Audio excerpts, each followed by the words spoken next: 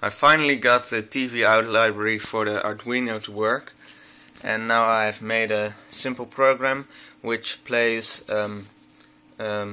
squash, but it's the CPU who plays against himself, so it's not really a game, it's more like a demo. So here you can see some text appearing on the screen.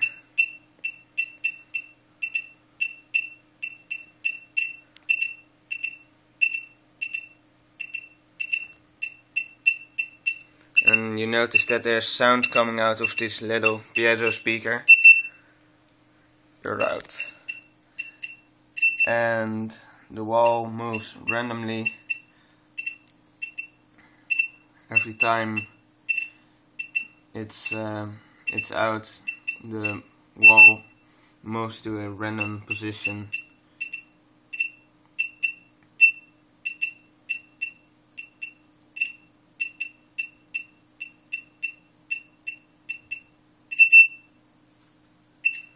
So, and that goes on forever until I unplug the power.